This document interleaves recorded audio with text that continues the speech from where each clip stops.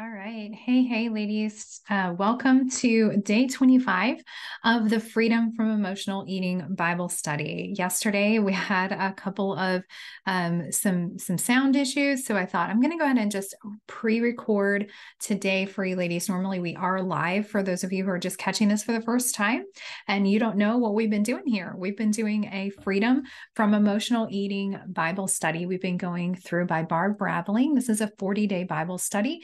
And this is it has been an amazing tool to help me break free from emotional eating and so many others as well. So I definitely want you to just jump in right now today. If this is the first time you're ever catching that, hey, today's for you. You haven't come at the wrong time. Day 25 is the best day to start. Okay. So just start with us today. And then if you love what God is doing and what he's saying to you, then you can go back and catch up on the replays. They're all archived right here on YouTube. They're also archived on the Wait on the Lord podcast here on YouTube and also anywhere you listen to podcasts. So you can go search out my podcast. It's called Wait, like the heavy weight, Wait on the Lord, because that is really what we need to be doing. Casting all our cares, putting all our weight on the Lord. So you can go back and watch that. But let's go ahead and jump in. This is going to be pretty short and sweet today, ladies. We're going to be talking about the subject or the emotion of boredom. And boredom's a big deal because a lot of us, I know, struggle with eating because we're bored. Like, what are you eating for? I don't know. I'm just really bored. I need something to do, right? Like how many of us have either done this, said this, or battled with this at some point in our lives? This was probably one of my biggest issues for a long time, was just boredom eating. So let's go ahead and break up with boredom eating. We're going to start doing that today. So we're on page excuse me if I can speak. We're on page 103. My little guy, he's 5 years old. He asked me one day, he's like, Mom, why do you say 100? Or why do you say 100? And why do I say 100? They're different. And I was like, no, they're the same. It just depends on, who you are and what you say. So I was trying to say 103, but it's 103. All right, let's jump in. Today, we're going to talk about boredom. Like I already mentioned, this is one of the most common motivations for eating when we're not hungry. And there's two reasons that we get bored. Either we have nothing to do or we have a lot to do, but it's all pretty boring stuff and we don't really want to do it, right? So we're going to spend the majority of the lesson on the first type of boredom, and we're going to cover the second type at the end of the lesson. So let's begin by looking at the culture's answer for boredom. If you have time on your hands, how does the world say you're supposed to fill it? Well, I think the world kind of like pushes us into finding something to do that, is focusing on self, right? A lot of times watch TV, play games, scroll social media, or maybe just work more, like find something to do, work, right? I know that when my kids are like, I'm bored, I'm like, would you like to scrub a toilet? And they're like, no, never mind, I'm not bored, And anyways, so I'd be curious, she said, to see your answers. It kind of depends on, where your world is right now. So some of you would say something like maybe find a hobby. Others would say get a job. And still others are going to say something like just go do something fun. If you're bored, go find something fun to do. But there's nothing wrong with doing any of these things when our mind immediately jumps to filling our times with things that's going to make us happy, though. We're missing out on one of the main messages in the Bible. So let's look at this passage. We're going to read Mark. We're going to read Mark chapter 10, verse 35 through 45. So let's go here. All right. So, sorry, let me get there. All right. When James and John, the son of Zebedee, came over and spoke to Jesus, they said, Teacher, we want you to do us a favor. I can't imagine talking to Jesus like that, but they're really seriously like connected, I guess. So anyways, he says, what's your request? He asks. They reply, when you sit on your glorious throne, we want to sit in the place of honor next to you, one on the right and one on the left. But Jesus said to them, you don't know what you're asking. Are you able to drink from the bitter cup of suffering I'm about to drink? Are you able to be baptized with the baptism of suffering that I must be baptized with? Oh, yes, they replied. We're able. Oh, yeah, we got this. Then Jesus told them, you will indeed drink from my bitter cup and be baptized with my baptism of suffering. But I have no right to say who will sit at my right or left. God has prepared those places for the ones that he has chosen. So when the other 10 disciples heard what James and John had asked, they were indignant. They were mad, right? So Jesus called them together and said, that the rulers of this world, in this world, lord it over their people, and the officials flaunt their authority over those who are under them. But among you, it will be different. Okay, you're going to be different, okay? Whoever wants to be a leader among you must be your servant, and whoever wants to be first among you must be the slave of everyone else. Ooh, well, maybe I don't want to be a leader. Maybe I don't want to be first. Actually, you can be the line leader today. I'm good. Right? So he says, for even the Son of Man came not to be served, but to serve others and to give his life as a ransom for many. So what kind of life is Jesus asking his disciples to live? He's asking them to live a life of servanthood, right? To be a servant. So what is the difference between the lifestyle the world tells us we need to live and the lifestyle Jesus tells us we need to live? Well, the world says you deserve to be served, right? Be first, be the best, be at the top, right? That's what it says. Versus serving others, putting them first, living for God's desires instead of our own. And that's just my fill in the blank. You can put in your own opinion there. So now back it up a bit and let's read Mark chapter 10. We're still in Mark chapter 10. We're going to read verse 32 through 34 really quick. So we're going to read these two verses together. And they were now on their way up to Jerusalem, and Jesus was walking ahead of them. The disciples were following behind, and they were very overwhelmed with fear. Taking the 12 disciples aside, Jesus once more began to describe everything that was about to happen to him. Listen, he said, we're going up to Jerusalem where the Son of Man will be betrayed to the leading priest and the teachers of religious law. They will sentence him to die and hand him over to the Romans. They will mock him, spit on him, flog him with a whip, and kill him. But after 3 days, he will rise again. Now we're going to scroll on down. I'm on my Bible app. That's why I say scroll, or you can go on down to 45. We're going to go down to verse 45. For even the Son of Man came not to be served, but to serve others and to give his life as a ransom for many. He just told them all the terrible things he was going to have to endure and ended it in 45, in verse 45 by saying, for even the Son of Man came not to be served, right? But to serve. So what kind of life did Jesus live? And why do you think he lived that way? And she says, when you answer this question, think not only of his death, but also of his life while he was, living on this earth. What kind of life did he live while he was walking around, right? So I wrote, this is a fill in the blank, but I wrote, he served, right? He gave, he lived for the sake of others. He died for the sake of mankind, but while he was alive, he lived to help others. Like he was always trying to find somebody in need and fill a need.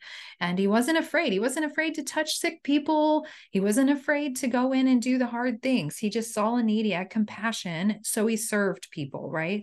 So what would you need to change about your life to make it more like Jesus's life? Well, I would say to stop focusing on myself and what I need and, what I desire or want, and serve others first. Would it be really hard to live a life of service for you? And you can answer this, pretty easily. That question in your mind, you probably answered it in 10 seconds. Why or why not, though?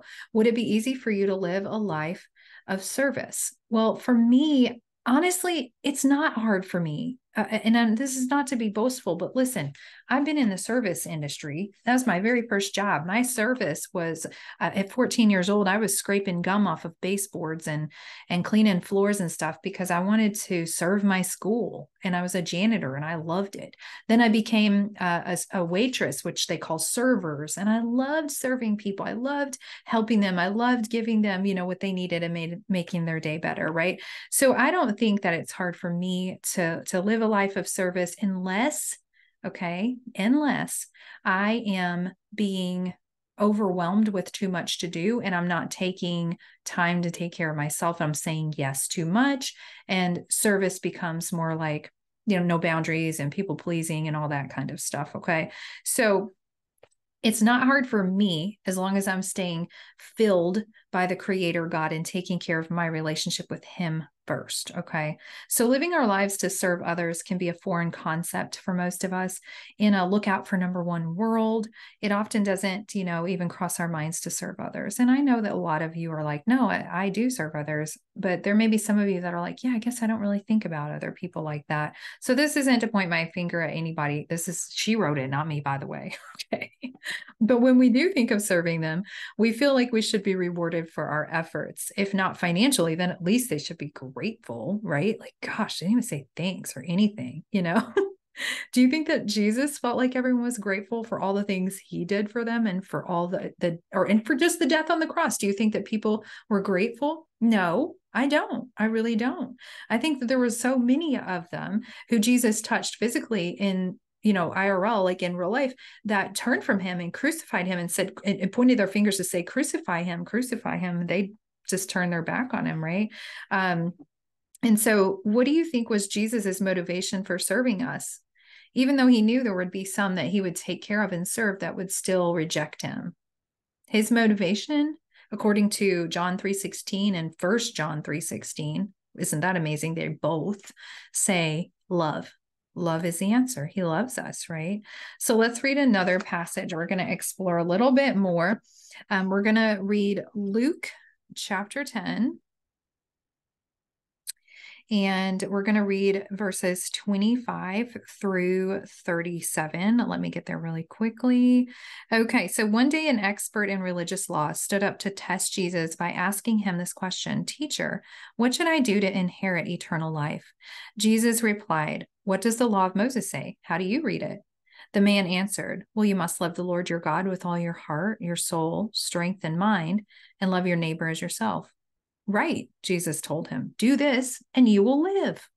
Okay, so the man wanted to justify his actions. So he asked Jesus, and who's my neighbor? All right. So who's my neighbor? Well, Jesus replied with a story, and then he gave them the story, the parable of the Good Samaritan. And for the sake of time, I will encourage you to read the parable of the Good Samaritan on your own. It's verses 30 through 37. And we're going to go through the parable of the Good Samaritan. So definitely go read that. That's that's Luke chapter 10, verse 30 through 37. What did Jesus say is the most important commandment? Well, he said, love the Lord your God with all your soul, your strength, your mind, or your heart, mind, and soul, some people might say. So love the Lord your God with all of your soul, strength, and mind. And the second commandment, up on page 105, the fill in the blank, the second commandment that was just as important, secondly, is to love your neighbor as yourself. Now, I want to just pause, hold on one second.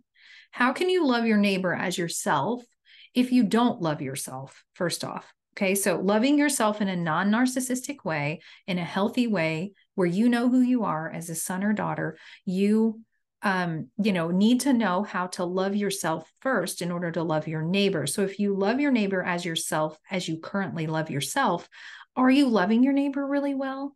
And if you're not loving your neighbor really well, then it's time for some good self-evaluation. Why not? Why am I not loving my neighbor really well? And so that's really important to understand. It's super vital that you learn who you are in Christ, how valuable you are, and how he sees you and all the things in order for you to love the creation that he created as a human being walking, breathing around, in his image, loving yourself in a way. So you have to take care of your body, take care of your mind, take care of your life, right? Take care of your finances so that you can love your neighbor if they need some food and you can bring them groceries, or, that's what I mean by that. Okay. So love yourself so that you can love your neighbor. According to the word, he says, love your neighbor as yourself. And in what ways, in the story of the parable of the Good Samaritan, what ways did the Samaritan have to sacrifice to end up loving the man that was laid out on the side of the road, right? Somebody had beat up this guy, the basic gist of the story. Some robbers came, beat up this guy, took all his stuff, left him on the side of the road to die. And several people had went by. There was, some sets of people that had went by, some were like priestly people and some were just regular guys. And then here's this Good Samaritan. He comes by and he's like, wow, okay, hold on. This guy's dying on the side of the road. road. Let me stop and help him and take care of him. And so he didn't have to do that because the first two sets of people that came by didn't stop to help him at all. They just kept on going on about their business and moved. They even walked to this on the other side of the road, like as far away from that guy as possible, and just chose to ignore him. Like, he's going to have to deal with his own junk. I got stuff to do, right? So the Good Samaritan had to sacrifice his time. He had to stop. He was on his way to do something. He wasn't just out moseying around for the day. It seemed like he was probably on a mission for some business, right? So he stopped. He sacrificed his time. He sacrificed money. He sacrificed his resources because he paid for that guy to go, to be put up at an inn and basically like a little hospital kind of place where the guy could be taken care of and nursed back into health. He dropped him off there and he said to the innkeeper, he said, "Hey, take care of this guy. Here's some money. And hey, guess what? I got to go. I can't stay around. I'm still on the way to some place." But he stopped on his way. He stopped in his tasking, his busyness of life. And he said, "I'm going to help this guy really quick." I took him, put his oil, like his resources, his oil and wine on his wounds and brought him to someone to take care of the rest of the time. He paid the guy his own money and then said, "If there's anything else that's not covered by this money, when I get back, I'm going to give you that money. I'm going to take care of you. Don't worry. Just take care of whatever this guy needs. It doesn't matter. The cost doesn't matter. Do whatever it needs to be done to make sure that he's comfortable and he's healing and he lives. Okay. And I'll pay you when I get back." And off he went. So he sacrificed a lot. That's a big deal. So why do you think that the other people in this story didn't stop to help the injured man? This is such a fun story to share with my 5-year-old. I love this story. So I think it's because they were just focused on themselves. They were just too busy, wrapped up in what they were doing. And they had just had a lack of compassion, lack of concern for other people, just busy doing what they were trying to do. Put the blinders on, keep going, act like you don't see it, just keep on going. So when we're bored, why do you think service to others isn't the first thing on our list of things to do? That's a good question. That's a good question. And so I think maybe because we're always thinking about our own self. I'm bored. Well, let me see who else I can help. No, what can I do for me? Yeah, this is a big deal in our home. I'm trying to teach my older child to notice when there's a need instead of just sitting mindlessly watching TV, to say like, "Hey, is there anything I can do to help you?" Get outside of yourself, serve others, serve your family, serve your grandparents, serve your mother, serve your sister. How can, do you know someone who has little kids that just needs to take a bath? Go serve that woman. Take care of her children for her for an hour. Let her go outside and breathe and drink a cup of coffee without snot slinging and screaming babies and all the things. Let her take a nap. What an amazing way to serve someone, right? You're bored. You ain't got nothing else to do. You want to just sit around and eat or go serve this woman. So anyways, just look at that. Okay. So there's a couple fill in the blanks that you can go through here on page 105, but Jesus tells us to love our neighbors. And then he goes on to tell us who our neighbors actually are. And they are anyone that is in the position of needing help. Anyone. That's our neighbor. Anyone who needs our help. Anyone. So the traveler on the road in this parable needed help, and the Samaritan was in a position of being able to help him. So can you think of any neighbors, people in your life that could really use your help? Like I just suggested a few. I wish there was people around that would have thought to serve me in that way when mine were little. So if you were to serve one person in your life this week, who would you serve and how would you serve them? If you had extra time on your hands, list a few ministries or volunteer activities that you might be able to get involved in. What's the first step that you want to take right now this week to get involved in one of those opportunities? So answer those questions for yourself. And if you have time on your hands, time is a great resource. We tend to waste that a lot, but it's a great resource that God can use. So look around and see who needs help in your church or in your community. And then, hey, this is the way I see it. I say this all the time. Find a need, fill a need. Find a need, fill a need. You're never going to be bored if you're always doing that. Okay. Look around, see what you can find that you can help out with. Check in your community. Maybe there's local volunteer, agencies. There's positions where you can go and rock babies. I don't know, at the NICU, at the hospital, something like that. What can you do? There's all kinds of opportunities, out there to keep you busy. So, excuse me, I think I skipped a little thing here that I wanted to say. There we go. If you're ministering in the areas of your gifts and desires, you're probably going to have a lot of fun as you serve and minister to people, and God's going to bless you as you bless others. So let me say a word to those of you who don't have much free time, but you find yourself bored. Okay. If you don't have much free time and you find yourself bored, this is kind of silly, right? And you're like, what?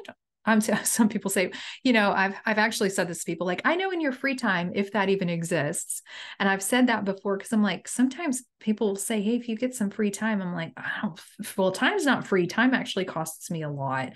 And I don't have a lot of free time. Like I'm busy all the time. I feel like I'm always finding something to do. That's my problem, to be honest. But she wants to talk to people like me and you right now, if you're in the same boat. Okay. So I know it's hard to live in a boring situation if you're a person who craves excitement. Everything in us wants to get out there and have fun. And our tendency is just to do whatever we can to escape the boredom, if not physically, then at least mentally. But here's a question that we need to ask ourselves in these situations. Well, has God called me to this situation?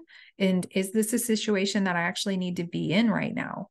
If the answer is yes, then we need to submit to God. We talked about submitting yesterday. I know it's not fun, but if you missed yesterday, go back and watch yesterday, like the last 10 minutes or so of the Bible study where we talked about submitting and why and how to do it, in a biblical way, so that you actually, aren't going to fight it and it's going to be helpful for you.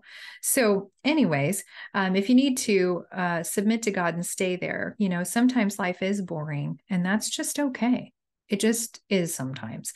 So God can use bored. He can definitely use bored, and he can also change bored. He can change that, right? As you run to him for help with life, he's going to help you be more content with every situation and in everything, right? He's going to help you be more content. So when I look back on life, it's often those difficult periods of time that I'm most thankful for, because I can see how God used them for my good. So don't leave a situation that God's placed you in just because it's not exciting or it's boring, right? Instead, do what you can to liven it up if you really need the excitement, and just accept the rest. Just accept it, okay? God's going to use the situation for your good. So if you're in a boring situation right now, can you think of anything that God might want to teach you through this trial? My first thought was perseverance. I think in my boring situations, where it's not as exciting and I'm just doing the same thing, like on a hamster wheel over and over again, busy doing the same thing. It's not fun. It's not glamorous. It's not exciting. I don't want to do the things, right? But he's teaching me perseverance, patience, and gratitude in those seasons of doing the ho-hum, mundane, daily parts of life, right? To just continue to teach me to persevere, push through, to have patience, and to be grateful. So if you struggle with boredom, can you think of any practical things that you can do to liven up your life while you're in your current situation? If you're doing this Bible study with a group, you could share these ideas with others, and we are doing it as a group. You can share these ideas with me in the comments. So share your ideas about what you can do to liven up your life, to bring some excitement to the boring, everyday humdrum. I'm so busy, I don't actually have time for fun or excitement in my life. I'm going to tell you mine right now. You can type out yours in the comments, but here we go. I think you can do coffee dates, go to the gym, and take some classes. They're so much fun to do, I think at least, to do classes with a group of people, like Zumba or bar classes, something fun, go to the gym, take a class, be with people, right? Do a scrapbooking group, something like that. Walk walk in a new place. Like if you like to go outside and walk in a new place. It's exciting. It's new. Go on a different trail, take a different, hike, whatever it is. Visit some local shops that you've never seen in your area, little, downtown shops or whatever. Go thrifting. Thrifting is treasure hunting and it's so much fun, and it will like kick boredom out and you'll have a lot of fun. So she says, my friend, any life can be a good life if we're living it for God and with God. So in closing, record Paul's words in Philippians 1:21 and let that be your attitude. And here's those words. If you want to write them down, this is a fill in the blank. So you can record these words. For to me, to live is Christ and die is gain. That's Philippians 1:2. So ladies, what are you going to do? Tell me in the comments. I gave you some great ideas, but what are you going to do? Do you like any of those guys? Those ideas, going on coffee dates, going to the gym and doing like, together workouts, things like that, scrapbooking, checking out a new place to go take a walk or whatever. Like, I don't know. What are you going to do to bring some excitement in your life, to have some fun? Let me know in the comments. Ladies, that's it for today. We're going to go ahead and jump into week 6 on Monday. I'm very, very excited about this next emotion that we're going to be jumping into, which is anger. We're going to be dealing with anger. And I'm so glad, because there's a lot of angry people out there being mean for no reason, and it's not fun. But let's learn how to deal with our anger so that anger doesn't trigger us to go jump headfirst into a bag of Doritos and eat, with Ben and Jerry all weekend long. So, and in saying that, we're starting the weekend. Okay. This is Friday, day 25 of the Bible study. So we're going into the weekend. I want you to already put ahead in your mind that you're not just going to throw all your boundaries out the window because it's the weekend. Keep those in place. Keep your head on about things. Remember what you've learned so far. Practice truth journaling and reach out to me in the comments. Reach out to me in the Revitalized Biblical Wellness Facebook group for help and support when you're struggling. And just take this one day, one moment, one opportunity at a time, and let God speak to you in whatever he is speaking to you about. But yeah, set a timer, put it on your calendar, give yourself a little reminder to get up and join us Monday morning at 6 a.m. 6 to 7 a.m. is when I typically am, keeping it in on YouTube Live. And if you can't come live, that's okay. You can still catch the replays. Just put it on your calendar to go back and watch. And we're going to dive into anger next week. So far, we've really been dealing with a lot. We've dealt with worry, discontentment. Now we're going to be jumping into anger next week. And we only have 3 more weeks to go, ladies. So yeah, we're going to be in week 6 next week out of 8. So 6, 7, 8. 6, 7, 8. Yeah. Oh my gosh, y'all. I've got to get some sleep. I am sleeping. I feel like I just got to go to bed earlier. All right. Well, thanks for hanging out with me today. And I look forward to seeing you all here on Monday. And don't forget to share this with a friend. And yeah, we'll see you. Have a great weekend. Bye.